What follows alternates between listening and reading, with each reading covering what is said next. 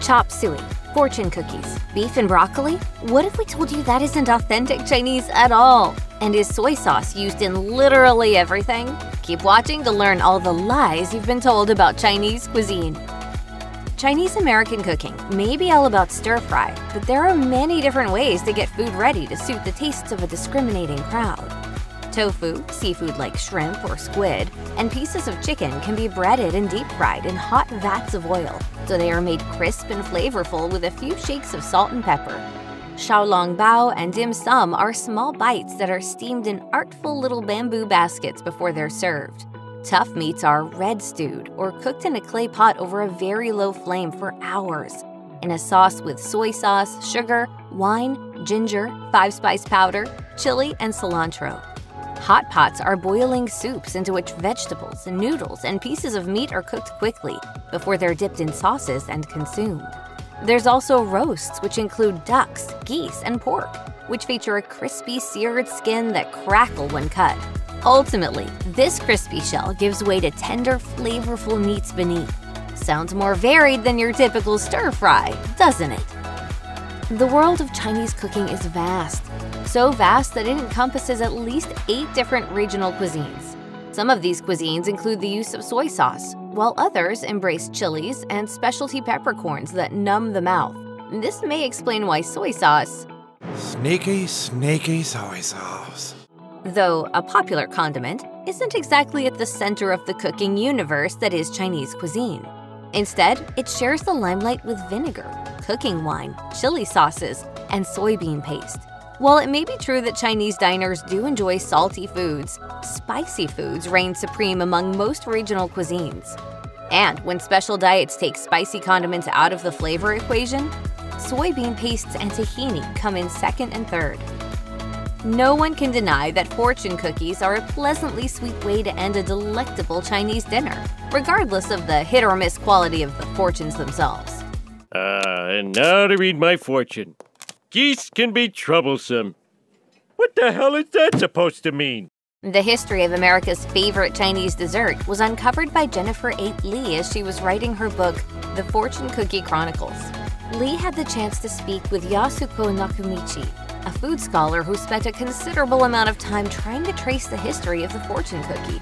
Nakamichi thinks the cookies are inspired by a Japanese pastry that hails from its ancient capital city, Kyoto. But unlike their American cousins, the Japanese versions of the cookie are flavored with miso, and their messages are written on the outside of the pastry, instead of on the inside on a sheet of paper. A Japanese confectionery was the main supplier of fortune cookies until World War II forced Japanese Americans into internment camps. Following World War II, Chinese Americans began making their own fortune cookies. And the rest is history. Today, the biggest manufacturer of fortune cookies is Wonton Food, which makes 4 million fortune cookies a day. If you go to a Chinese restaurant in Asia, don't be surprised if your takeout comes to you in a plastic bag or is packed into a nondescript box where a lid is held in place with rubber bands. The origin of what we think is an awesome takeout box was the brainchild of an American inventor who took a patent in 1894 for what he called a paper pail.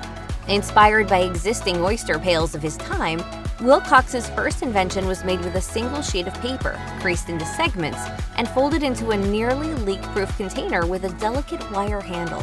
One of the most prolific producers of this style of takeout container was a company named Foldpak. In the 1970s, a graphic designer who worked for Foldpak went on to add a pagoda and "thank you" in what was meant to look like Chinese calligraphy. For what it's worth, Foldpak doesn't remember who that graphic designer is. But the company knows one thing: it doesn't sell the takeout boxes in China. Chinese food in the US has evolved since first appearing in the 19th century. Rather than displaying traditional flavors, Chinese cuisine has been adapted to suit American tastes. Case in point, chop suey restaurants made their first appearance in the US at the turn of the 20th century. Translated as odds and ends, the meat, egg, and vegetable dish has little to do with authentic Chinese cuisine. In fact, New York Times writer Jennifer Eight Lee highlighted in her 2008 TED Talk that most Chinese people don't even know about chop suey. Many dishes served at Chinese restaurants in the US are American inventions. General Tso's chicken is a prime example. The boneless chicken dish was invented by a Hunan chef who cooked it for a visiting American Navy SEAL in Taiwan in 1952. After emigrating to America in 1973, the chef opened a restaurant where he altered the dish to American tastes by including sugar in the sauce. Orange chicken is another popular Chinese-American creation you're unlikely to be served in China. This is because it was invented by Chef Andy Cao for the opening of a new Panda Express outlet in Hawaii in 1987. The sticky meal pairs citrusy notes with sweet and sour elements, typical of Yangzhou, the hometown of Panda Express co-founder Andrew Cheung. Broccoli makes an appearance in a number of Chinese dishes, most notably beef and broccoli. While broccoli is a healthy addition to any meal, the vegetable is by no means a part of traditional Chinese cuisine. In fact, broccoli isn't even native to the Asian country. Instead, broccoli comes from the Mediterranean and was first commercially cultivated in the 16th century. While President Thomas Jefferson is said to have brought seeds to the United States from Italy in the 1700s, the vegetable didn't become popular until the early 1900s. China has its own type of broccoli, called kailan, gailan, or Chinese kale. The vegetable has a thick stem, flat leaves, and small florets. The broad leaves have a bitter and somewhat spicy flavor. In the kitchen, Chinese broccoli is usually blanched and stir-fried. It can also be boiled or used fresh in salads. Plus, the versatile vegetable is a great source of iron, calcium, and vitamins A, C, and E. Chinese cuisine is far from uniform, which shouldn't come as a surprise since the country occupies around 3,700,000 square miles. That's huge. So huge. Oh yeah, it's massive. So massive, in fact, that China boasts 8 popularly recognized culinary styles: Cantonese, Szechuan, Zhejiang, Fujian, Hunan, Anhui, Jiangsu, and Shandong. The most internationally recognized style of Chinese cuisine is Cantonese food, from Guangdong. This is because most of the Chinese immigrants first coming to the United States hailed from the province and brought the culinary style along with them. The situation changed in the 60s and 70s with the easing of American immigration policy. Migrants and their culinary traditions came from mainland China, Taiwan, and Hong Kong. In 2016, there were over 45,000 Chinese restaurants in the United States, all representing different styles of the country's cooking. That's more than the sum of McDonald's, KFC's, Pizza Hut's, Taco Bell's, and Wendy's outlets combined.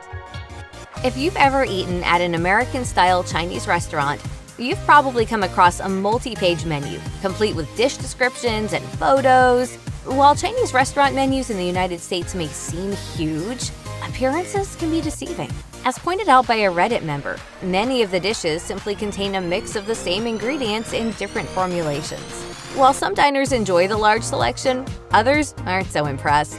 Joe Stratton, a staff writer for the HuffPost, disliked the fact that it took him 3 tries to eat a decent meal at a Sichuan restaurant in Manhattan, simply because there were 218 items on the menu. No one kitchen can make 218 different dishes or even 118 items equally well. To cater to both American and Chinese tastes, some Chinese restaurants actually have 2 different menus. If you want to avoid looking through pages of American-style Chinese dishes, it may be a good idea to inquire about this secret menu. Just be careful not to make a fool of yourself while ordering more exotic dishes. Hi. How you doing? Y'all got any eel? Sure. How's your camel hump? While some Chinese dishes use generous amounts of oil, this is by no means the case for all Chinese food. The cuisine is extremely varied, and many meals include light stir-fries, steamed, boiled, and baked preparations, as well as some oilier foods. In addition, most Chinese feasts come with rice and vegetables, which aren't inherently fatty. Even if some Chinese food may appear oily, this is for a good reason. Chinese cuisine uses oil rather than sauce as a medium for flavors. Consequently, this food isn't meant to be ingested in large amounts. If you use chopsticks to eat your food, you're likely to leave most of the oil behind. Unfortunately, many Westerners who aren't chopstick literate end up eating Chinese food with a spoon and fork, which means they consume more oil than desired. In the United States, there is a misconception that Chinese food is cheap. However, this isn't the case in many other countries. In Japan, for instance, Chinese food is considered high-class cuisine. Meanwhile, in China, restaurants range from cheap hole-in-the-wall joints to elegant establishments that deliver a 5-star dining experience. Even in the United States, a number of Chinese restaurants cost a pretty penny. So why is Chinese food often perceived as cheap? Some experts assert that it's due to a, quote, global hierarchy of taste. To sum up this idea, the wealthier and more powerful the immigrants from a certain country are viewed to be, the more prestigious and expensive their cuisine. It's believed that Americans seem to still hold an antiquated view of Chinese immigrants, and thus associate their food with being low-class and low-quality. Jing Gao, founder of the condiment company Fly by Jing, agrees with this notion. According to her, Chinese food commanded such low prices in the United States in the 19th century primarily because staff in restaurants were paid terribly. She went on to say the following in an article for Food and Wine: real food, real ingredients, ethical sourcing, and manufacturing come at a cost. Our food, our culture, and our people have value, and it's about time our compensation reflects that. Check out one of our newest videos right here. Plus, even more mashed videos about your favorite stuff are coming soon. Subscribe to our YouTube channel and hit the bell so you don't miss a single one.